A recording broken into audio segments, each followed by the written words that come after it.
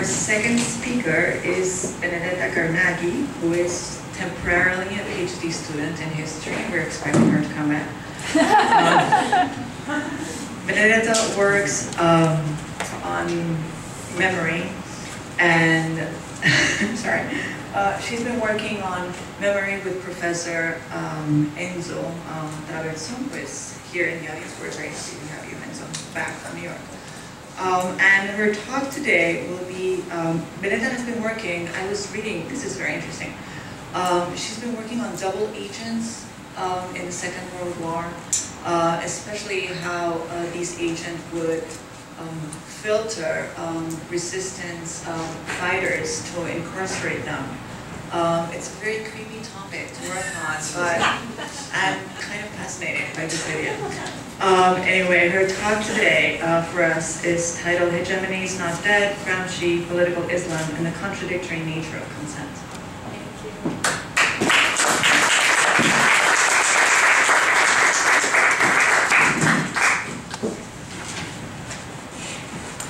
Okay, so today I'd like to discuss with you a work in progress on Gramsci's notion of hegemony and the way scholars have taken it from its original historical context and applied it to more recent geopolitical events.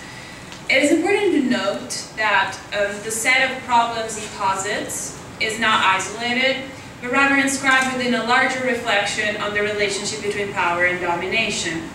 The argument I'm in the process of developing, so this is a work in progress, it's not done yet, is that Gramsci's notion of hegemony remains a viable analytical framework for the study of the contemporary geopolitical sphere, even if it must not be automatically and uncritically applied to the present. I was impressed by the way Gramsci's specter haunts the United States. Michele Filippini criticizes the fact that the prison notebook has become some sort of toolbox from which everybody feels entitled to copy, paste his or her favorite citations to justify this or that position. And I'd like to avoid being included in such a stereotype and rather, let's say, uphold Filippini's second explanation for Gramsci's fortune, which is this. This proliferation of usages of this theory signals a persistent core of the Gramscian heritage, which reproduces itself in variable forms but seizes some of the contradictions of our time. So I think that the concept of hegemony is part of this hardcore. In order to maintain the appropriate critical distance, I want to briefly clarify what hegemony means according to Gramsci. So is this definition univocal or ambiguous? Is there a difference between hegemony and domination, and how is consent achieved within an hegemonic system? My study also argues that the notion of hegemony evolved at the time of the shift from a war divided between East and West to one divided between North and South, approximately at the end of the Cold War. And I'm talking about South as a purely geopolitical concept, so replacing the old concept of Third War. And I intend to present some examples, some concrete examples to substantiate my argument. For the first one, I limit myself to reminding you of the works on the relationship between Gramsci and post-colonial studies, including Michele Filippini's Global Gramsci, Gramsci Globale, Ian Chambers' Esercizi di Potere, Gramsci, Said e Postcoloniale, so Power Exercises, Gramsci, Said and the Postcolonial, and then Ranajit Guha's Dominance Without Hegemony, History and Power in Colonial India. I do not have the space here to delve into such a huge literature, but I just want to briefly mention the case of British colonialism in India. The latter was an example of dominance without hegemony in Guha's formulation, because the British wielded their power without establishing a cultural hegemony in the Indian society. And Guha discusses the Indian independence movement and technique of non-cooperation in Gramscian terms, so that I found that very interesting, as a counter-hegemonic strategy. And I'm going to read you a quote from that. Its aim was, on the one hand, to mobilize the masses in order to destroy the structures of collaboration by which colonialism had hoped to endow its dominance with hegemony.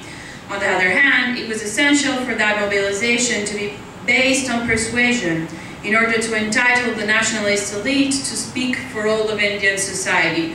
The instrument, which was to promote that counter-hegemonic strategy on behalf of the leading bloc, was the Indian National Congress. Its function, defined in Gramscian terms, was to serve as the organ by which the bourgeoisie would want to exercise its leadership before winning governmental power. So that's this reference to Gramsci, which I found very interesting. My second example, on which I would like to elaborate a little bit more, deals with the case of political Islam as a form of counter-hegemony to the domination of the North over the global South. So this is my question. How does Islam, especially in its radical form, because now we're dealing with that, reenact Gramsci's scheme by painfully challenging the existing order and everybody's critical understanding of their own self-consciousness? Which kind of hegemony does Islamic fundamentalism fight? That's the question. It does not seem to be the hegemony of the West, but rather a set of secular ideologies and political movements that have failed in past decades, such as nationalism, socialism, or pan-Arabism. And my biggest problem, which I have not solved yet, is how to use Gramsci's categories to define a movement whose hegemonic ambition is rooted in religion. So that's the case. So let's start with Gramsci. So Gramsci's problem was that after the defeat of the European revolutions of the 1920s, he realized that the state in the West was something radically different from the Tsarist autocracy. So in the West, the state was a coercive machine with deep roots in civil society, which built a consensus at the ideological, political, and cultural levels that Gramsci called hegemony. So for this reason, he says that a simple war of maneuver, so a direct attack on the existing power structures, was not enough in the West. The final assault needed to be preceded by a war of position, so namely the achievement of an intellectual and cultural hegemony of the proletariat in civil society. So without obtaining the latter, the proletariat could never obtain political power. The definition of hegemony appears in the more theoretical section of the Prison Notebooks, the section that Perry Anderson called the most celebrated passages of all, and in which Gramsci compared the political structures of East and West and explained how best to generate a revolution in these two sides of the war. While there is no doubt that Gramsci started from the Marxist connotations of the notion of hegemony, its original application to the perspectives of the working class in a bourgeois revolution against a feudal order, he extended the concept to the mechanism of bourgeois rule over the working class in a stabilized capitalist society. So basically, Gramsci used his argument to analyze the already existing hegemony of the bourgeoisie over the working class. In Anderson's words, the novelty of Gramsci's approach rests in the fact that he applied the concept of hegemony to a differential analysis of the structures of bourgeois power in the West. So we're back to this East-West divide, to represent which Gramsci borrows the image of the centaur from Machiavelli. So the dialectical relationship between West and East is translated in a dual perspective in the political action carried out in these two spheres, which corresponds to the dual nature of Machiavelli's centaur, half animal and half human. Basically, this image represents the Revolutionary Party and its relationship to the state. So, I quote, "The party must hold together in a dialectical unity the two levels of force and of consent, authority and hegemony, violence and civilization, of agitation and of propaganda, of tactics and strategy." So they're always the two sides. So in this part of Gramsci's text, the term domination, or authority, if we refer to this passage, appears as the antithesis of hegemony. And Gramsci seems to be suggesting that capitalism ruled not only through physical violence, but also through some sort of intellectual coercion, so ideology. And the bourgeoisie's strongest weapon was its hegemonic coercion and hegemonic culture, so namely a code of values and norms that quickly became everybody's common sense. And Gramsci argued that people of all classes, including the working class, ended up identifying their own values with the bourgeois ones. And thanks to this identification process, the status quo was upheld. And Anderson concludes that the idea of hegemony acquired in Gramsci a powerful cultural emphasis, and when combined with his theoretical application of it to traditional ruling classes, it produced a new Marxist theory of intellectuals. And Gramsci argued that one of the functions of intellectuals was to mediate mediate the hegemony of the exploiting classes over the exploited classes via the ideological system of which they were the organizing agents. And it's interesting to think that Gramsci was himself to exercise such a cultural hegemony after his death with the incredible fortune that the notebooks had. However, when it comes to the functions that domination and hegemony or moral direction are supposed to exercise, we stumble into some contradiction, or antinomies as Perry Anderson calls them. Gramsci asks what the side of hegemony is, and his first answer is that it pertains to civil society, while domination is a matter of the state. Hegemony consists in the, I quote, spontaneous consent given by the great masses of the population to the general direction imposed on social life by the dominant fundamental group. Domination, in contrast, becomes the apparatus of state coercive power which legally enforces discipline on those groups who do not consent either actively or passively. But this interpretation does not remain the same throughout the notebooks. So Gramsci did not use the antinomies of state and civil society univocally, and the same can be said of hegemony and domination, because there are places where Gramsci speaks of hegemony not as a pole of consent in contrast to another of coercion, but as itself a synthesis of the two, so a synthesis of consent and coercion.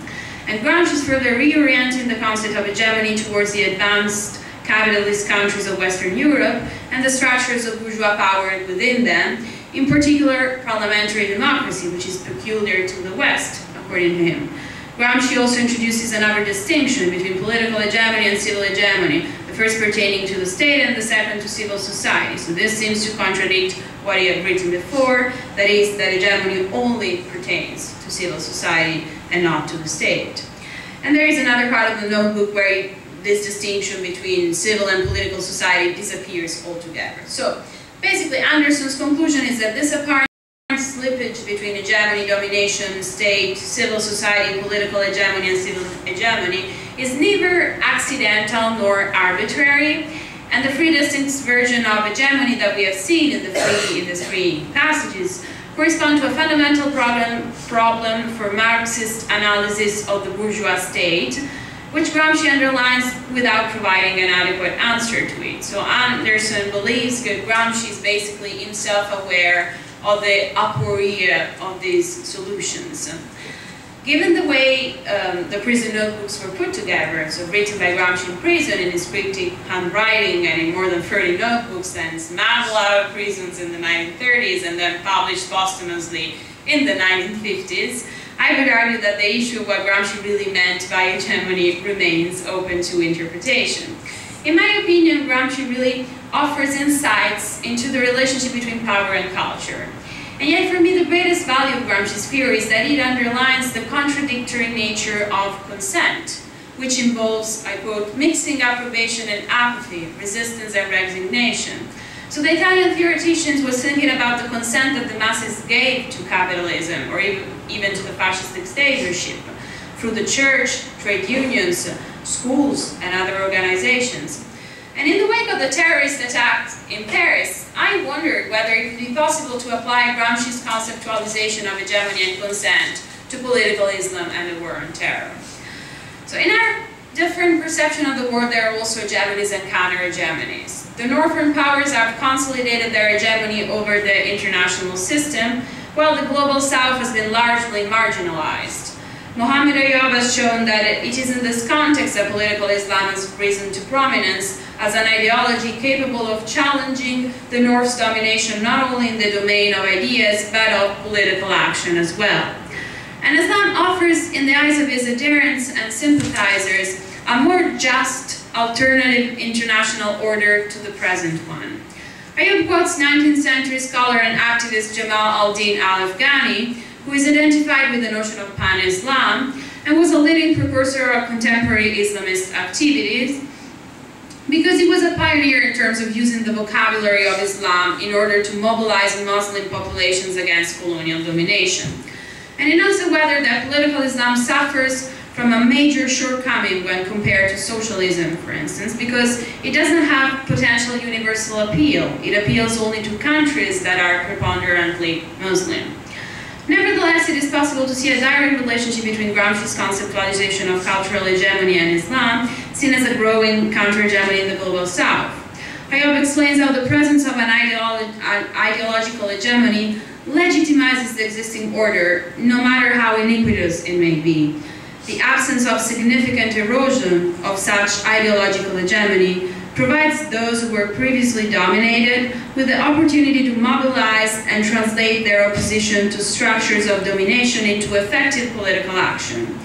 And in this respect, I would argue that the notion of consent is crucial. We have seen how hegemony, from a Gramscian perspective, is the power to present the interest of a particular class, the bourgeoisie, as the interest of all. The subordinate groups, including the working class, end up thinking that their interests coincide with those of the bourgeoisie, in Gramsci's theorization, and of the counter-hegemony Islam, in our present study case.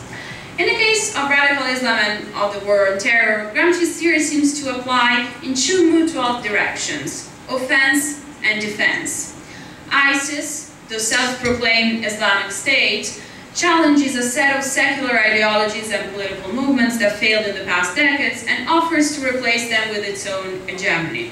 But the historical Arab-Islamic State already had its apparatus of hegemony, represented by various institutions, schools, intellectuals, agents, and of course the mosque. And it was an educator, urging, inciting, soliciting, and punishing.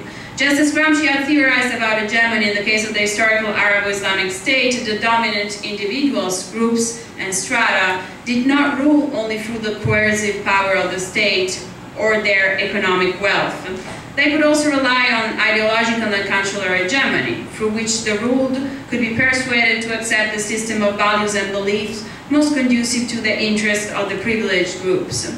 I argue that the reformist Islamic movements did not succeed at challenging this cultural hegemony in the Middle East, and were defeated by revived authoritarian regimes, which projected ISIS to a wider audience and allowed the jihadist militant group to sell itself as a counter-hegemony to our Western model of state. And the Western governments, especially France, now are responding with a waged war on terror, consent for which seems to be just as slippery as in Gramsci's theorization, and very much in relation to coercion and domination.